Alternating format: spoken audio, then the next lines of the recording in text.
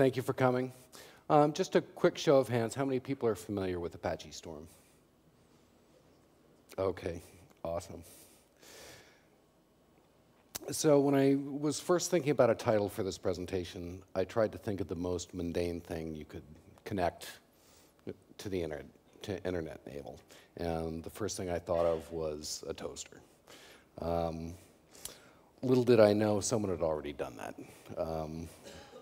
There's a Twitter account for My Toaster, and it's basically a hardware hack that turns a toaster into a sensor, connects it to the internet, and uses the Twitter API to tweet its status when it's toasting or finished toasting. It's pretty cool from a hacker perspective, but is it lucrative? Probably not. I can think of many ways to make, or perhaps more importantly, save money based on remotely monitoring the status of a toaster. But in reality, that's not the point. The point is that it's becoming increasingly easy to network or internet-enable devices as mundane as a toaster.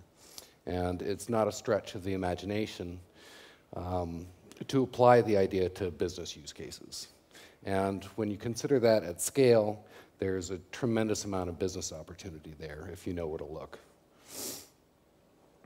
Gartner predicts that by 2020 there will be 26 billion IoT devices connected to the internet. That's a lot of devices generating a lot of data. To put that in perspective, that's over 5.5 times the size of the entire IPv4 address space. That's big. Sensors are everywhere today. I'd wager to guess that everyone in here has a load of sensors in your pocket. If you have a phone, it's full of sensors. There's GPS, proximity sensors, Wi-Fi. A lot of people ask me why I consider Wi-Fi a sensor. If you think of anyone, or if you ask anyone in the security industry, a network card is definitely can be considered a sensor. And even user interface. So when you click on a button, you're interacting essentially with a virtual sensor. Even in your car, nowadays there are almost as many sensors in a modern car as there are in airplanes, a decade ago or so. And this is the Google self-driving car. And anything autonomous, whether it's a car, a drone, or a robot, requires sensors to detect and react to the environment in which it operates. And even on your wrist, does anyone have a Fitbit or some kind of wearable that they use? No? Okay. But this is a jawbone, and if you skin the jawbone and look inside of it, it's really just a collection of sensors that detect what your body's doing, what you were doing, whether you're asleep or awake, which brings me to this. This is an interesting case that in 2014 there was in California there was an earthquake that happened in the middle of the night, and some of the data analysts at Jawbone looked at the data they had during that time period and correlated a spike in people being awake or waking up in response to the earthquake. And then you can also see how distance away from the epicenter affected whether people were awake or not. And I should also point out that the earthquake woke people up. The earthquake wasn't caused by people waking up. Sensors. So what is a sensor? Wikipedia has a fairly technical definition of a sensor. But in other words, a sensor detects properties of the physical environment and converts them into something we can measure. The simplest sensor is a button or switch, which is either pressed or not, or on or off, and you can look at the status of that and react to it. But of course, there are tons of different types of sensors. There are sensors that can measure pressure. There are sensors that can detect when a piece of material bends or something. Used in, like, if you've seen glove controllers for video games, that sort of thing. Environmental sensors. So here are a couple sensors. One is a light sensor, and the one in the upper right-hand corner is a soil pH and moisture sensor. And then there's a proximity motion detecting sensor down in the corner. And if you think about it, use your imagination a little bit, you could combine these sensors for something like an agricultural use case. Light and soil conditions, that sort of thing. Another example, here's a temperature and humidity sensor and an anemometer that measures wind speed, and then a Geiger counter. So again, if you use your imagination, you could probably combine these for a use case that maybe detects radiation leaks, and based on weather conditions can help predict how the plume of radiation will travel.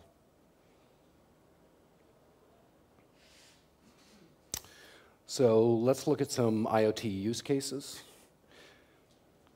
In my mind, successfully leveraging sensors in an IoT application involves three things: detecting, anticipating, and reacting. Anticipating is where predictive analytics comes into play. That's probably a term that you've heard a lot while you've been attending various presentations at this conference. So you detect behavior, anticipate or predict behavior, and then react to that behavior. So let's look at a couple cases of how that can come into play in the real world. Hotel room monitoring and automation. This probably doesn't apply to something small like a bed and breakfast, but if you consider a large-scale hotel chain with hotels across the world, many, many thousands of rooms, think about how much they could save even if they could turn off the heat or stop cooling a room that's unoccupied. So in that case, they detect occupancy, anticipate occupancy, and react to that occupancy. And that has the potential to benefit the customer experience. So if you imagine, let's say you have your phone, some kind of app on your phone, and you check in remotely with your phone, and based on your GPS location, it realizes that you're coming back to the hotel and are likely to go to your room, and you've pre-set up a preference of what you want the temperature to be in your room. And the hardware in the hotel will automatically turn on the heat or turn on the air conditioning, and the room will be the perfect temperature for you when you arrive there. So that benefits the user. And then from for the hotel chain, that gives them all sorts of data about their customers and their customers' behavior that they can analyze and predict and learn more and more about their customers. Another use case is a auto lube, like a Jiffy Lube, essentially a service station that changes oil and stuff. So they need to manage inventory in response to demand. So they detect their current levels of inventory using sensors, anticipate customer demand, and then react accordingly. So in this case, they have storage tanks with motor oil in it and antifreeze. And attached to them, they have wireless sensors attached to wireless transmitters that monitor the levels of oil and antifreeze and then transmit that to a central computer that analyzes it and predicts when they need to order additional inventory and can do that on demand as they need it rather than stockpile more inventory than they actually need. Another case is hospital infection control. In the United States, the CDC estimates that hospital-acquired infections cost about $30 billion a year and lead to over 100,000 patient deaths. And the main cause of that is inadequate hand washing and hygiene. So in that case, and there are actually a number of companies and hospitals actually doing this, they use sensor networks to ensure that the staff properly washes their hands. So in this case, they'll detect when a hospital personnel has entered a patient room and then anticipate that that nurse or that healthcare practitioner has to wash their hands and then react to whether they practice proper hygiene. So in that case, the sensors involved might be a RFID chip. So you have a nurse wearing some kind of tag so they know who entered the room, a motion detector on the bottom right, so they know that that person actually went into the room, they didn't just open and close the door, and then a momentary switch on the soap dispenser and maybe a water flow detector to make sure they used hot water and washed their hands long enough. In auto insurance, a lot of auto insurance companies are rethinking traditional risk assessment. A good example of that is young male drivers. Young male drivers are traditionally flagged as the highest risk, and that model tends to punish young males who are actually very good drivers. They just traditionally have been lumped into one group. But insurance companies are starting to put sensors in cars that detect unsafe driving practices or safe driving practices and predict who is most at risk and then react to that risk assessment. So based on sensors in the car, they can determine if you are a high-risk driver or a low-risk driver and then price your insurance policy accordingly. Those are just a few fairly obvious use cases, but really if you use your imagination and look at what kind of sensors are out there, there are all sorts of different things that you can come up with. So what you need to think about is how you can combine sensors, whether they're in an existing device like a phone or a wearable or something in the home like a Nest thermostat. There's also, I forget the name of it, but it monitors the various environmental aspects of your home. But using that, figure out how sensors can better serve your needs and also the needs of your users and customers. How many people in the audience have heard of Arduino or know what it is? Awesome. So then, this probably sounds familiar. Arduino is an open source electronics platform that's based on easy-to-use hardware and software. It's open source, and it's really geared towards prototyping. So you use Arduino to prototype. You can plug in sensors and run some basic software on the microcontroller.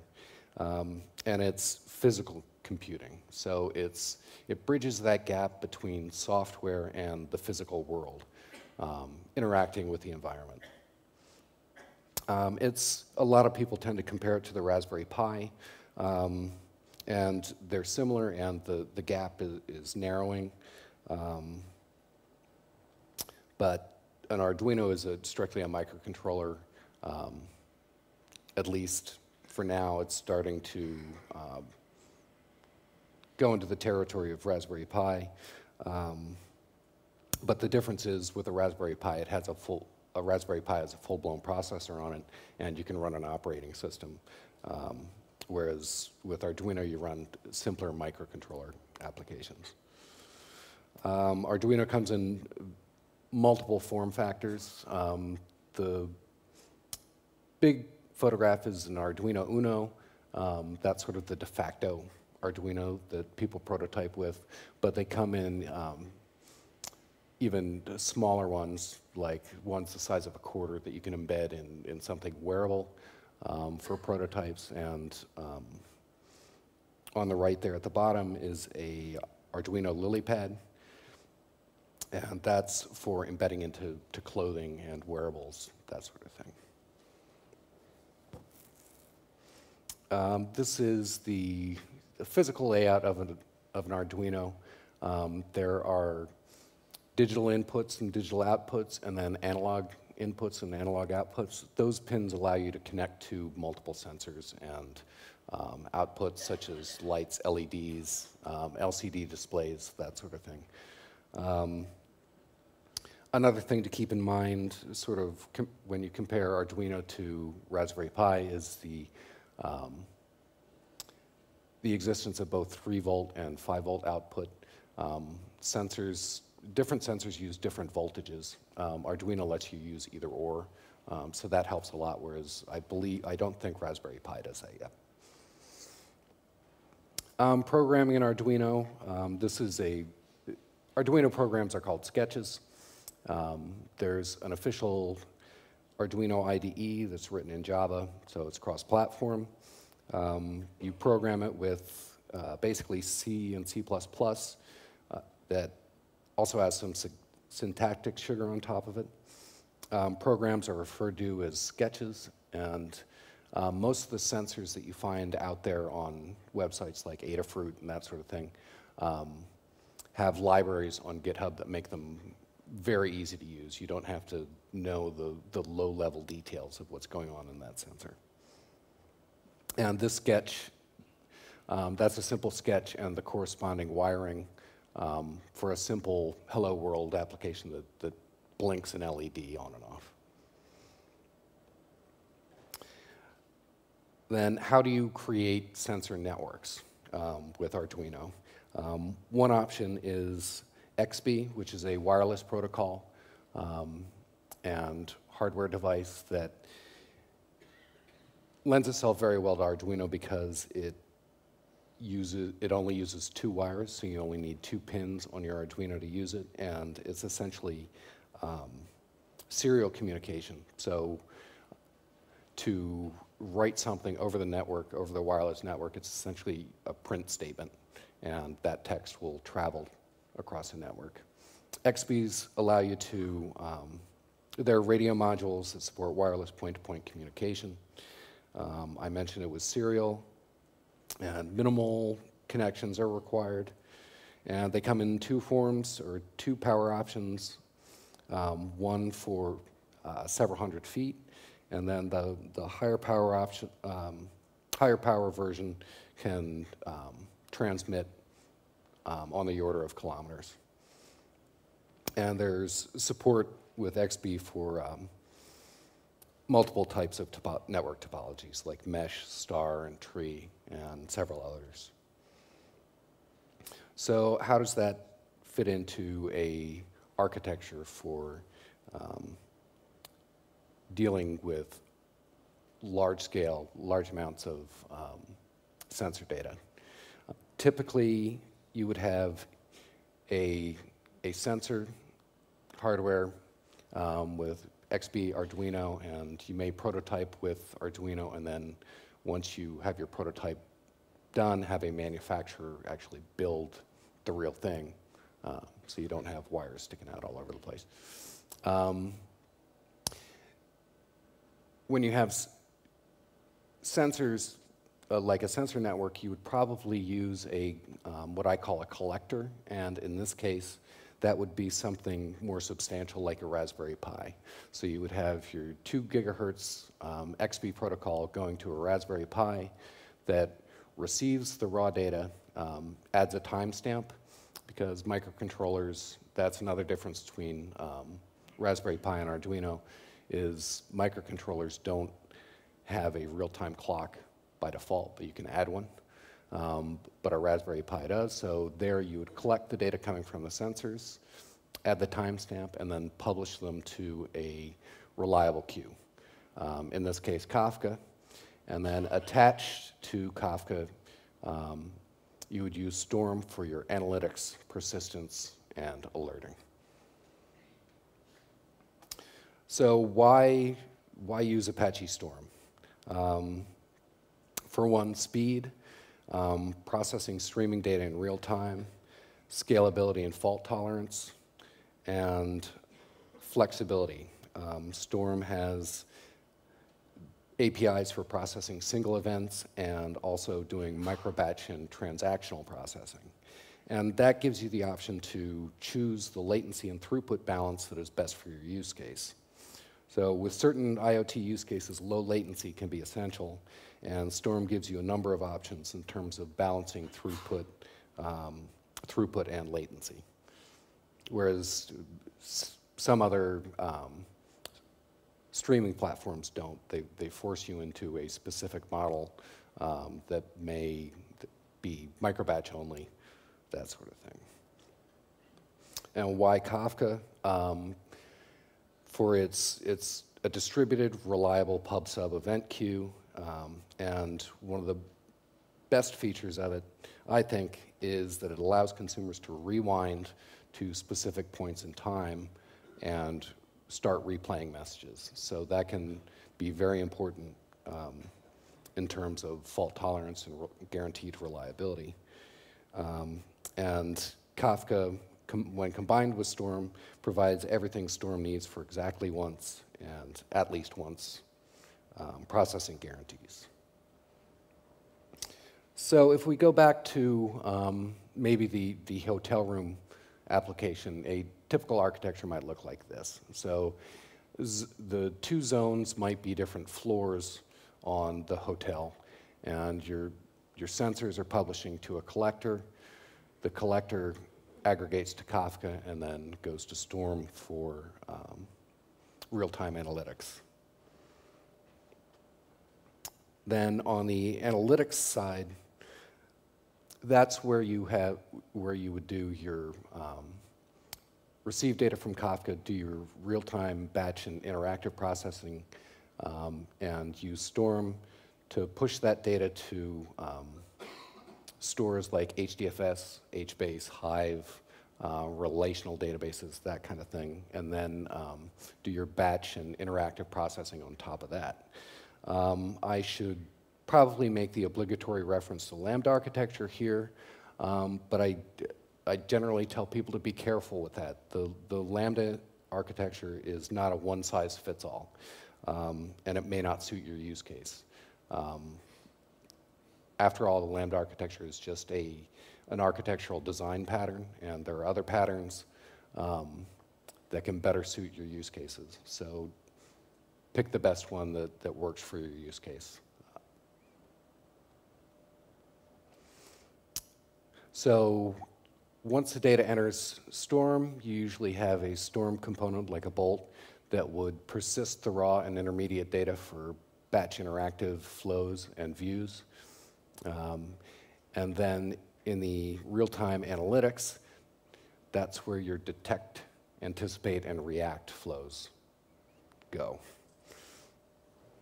And that's also where you feed your model. And your model may be an actual machine learning model, or it may be populating lookup tables, that sort of thing. A lot of people ask, where do I put the smarts? Do you put the logic in the IoT device, or do you put it in the analytics layer? So why would you put it near the edge? if it's required for user experience. So if the device you have has a user interface, then it's going to have logic to interact with the user. Collaboration if devices need to talk to one another in a network. Bandwidth limitations and storage limitations. But why wouldn't you put it near the edge? Updating hardware is hard, really hard. If you make a mistake with the hardware and need to push a new version out, that gets expensive. And updating firmware in the field is almost as hard. And there's a good chance you might get it wrong the first time, and then what do you do? So again, why not put it near the edge? Save everything because you're going to make mistakes. Weave yourself a safety net and use batch processing to correct the errors. So save all the data because storage is cheap. And you can't analyze data that you don't have. So now I'll switch over to a demo. The Twitter line right there is a hint. The hardware that I use in the demo I'm going to give away, so take that into consideration. Originally I was thinking about using something like XMPP for alerting in the demo, but in homage to the tweeting toaster, I'm going to use Twitter instead. So our fictional use case begins here at the Springfield nuclear power plant. As you may know, the safety inspector for Sector 7Gs is not well known for his reliability and work ethic. And regrettably, there have been a number of accidents involving the release of nuclear material. And unfortunately, that has led to this. While local government has dismissed the issue, federal inspectors have mandated improved safety measures. So this is an Arduino Esplora. I chose this because typically a regular Arduino doesn't have any sensors attached, but the Arduino Esplora is sort of modeled as a video game controller, and it has a joystick, it's got an accelerometer on it, a microphone, temperature sensor, and today we're going to use the linear potentiometer, which is essentially just a slide switch, and that's going to simulate the Geiger counter in Sector 7G.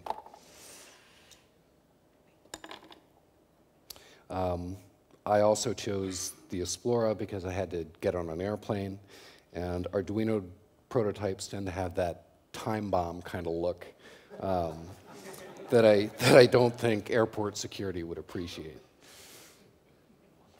This is the sketch that I'm going to load onto this. All it really does is begin serial communication, and then read all the sensor values and dump them out to the serial port. If we were doing wireless, we'd just be writing to a serial port that represents the XB and write it over the wireless network. So very simple sketch.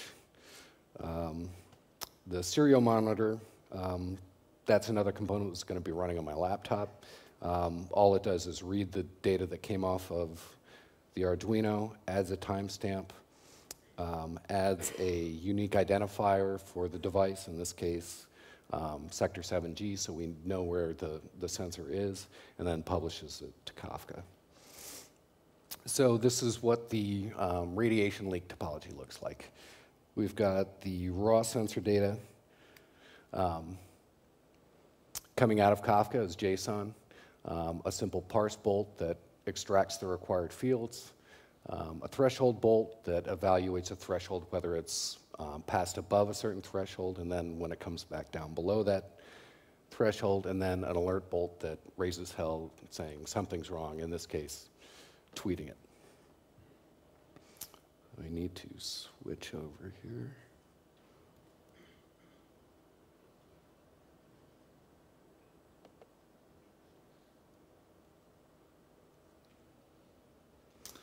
So this is the, so right now there's nothing loaded on the Arduino.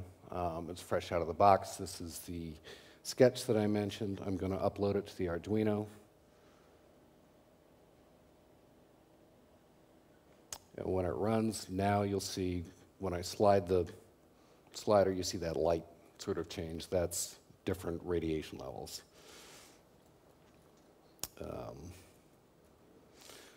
On the Storm side, I need to start up Zookeeper,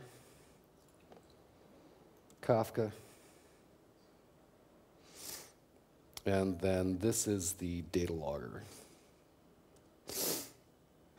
And it's going to ask me which serial port I'm connected to, and now it's logging the data that's coming off that. So if I mess with various things, you'll see the sensor data change.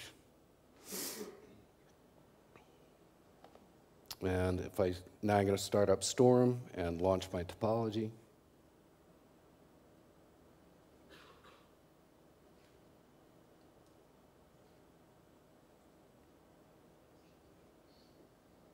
Takes a little while to start up.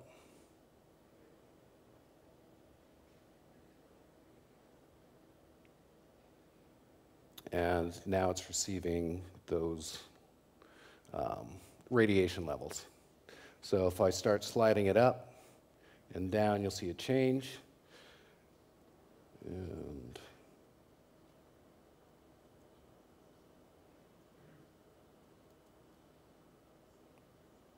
hang on. And if the threshold is 1,000, and I got an alert that it went over and returned to normal. And if I check my Twitter client, we should see that the radiation level in sector 7G is returned to normal.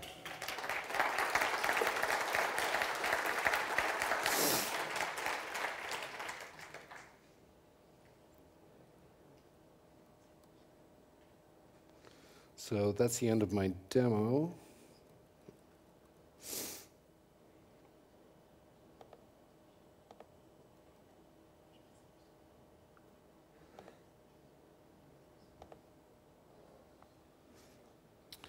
So I promised that I would give away the hardware that I used in the demo, and mentioned Twitter and Hadoop Summit. So be the 7th person to retweet the last tweet from the demo to win the Arduino. So while everyone's madly trying to retweet that, a few resources. You can find Apache Storm, Storm website, Kafka, more about Arduino. Adafruit and SparkFun are great places to look for sensors and all sorts of equipment related to that. Also SparkFun. Today, there is a, well, first of all, if there are any questions, let me know. Go ahead.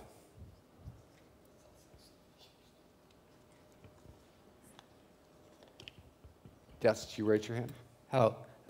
You spoke of Kafka as a requirement to meet the real-time necessities of a storm. There's Flume also. So I just wanted to know if you considered Flume, and if not, what is the new thing that Kafka is bringing? Flume is sort of log-centric, whereas Kafka is sort of general use. And I most often see people using Flume to feed Kafka. And Kafka is distributed and fault tolerant. So I most often see people using Flume to feed Kafka. And Flume doesn't, there's not a Flume spout for Storm. But there's a very good, reliable spout for Kafka. So generally, I would recommend going from Flume to Kafka. Thank you. And let me quickly figure out who it was.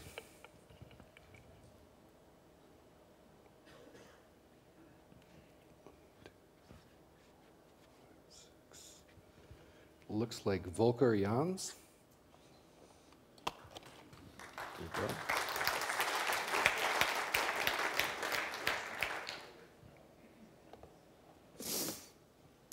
Are there any other questions? There you go. Congratulations. Yes. Publish the slides, or maybe you can go back to the previous slide because I didn't get the resources. That's all. Wow. Sorry.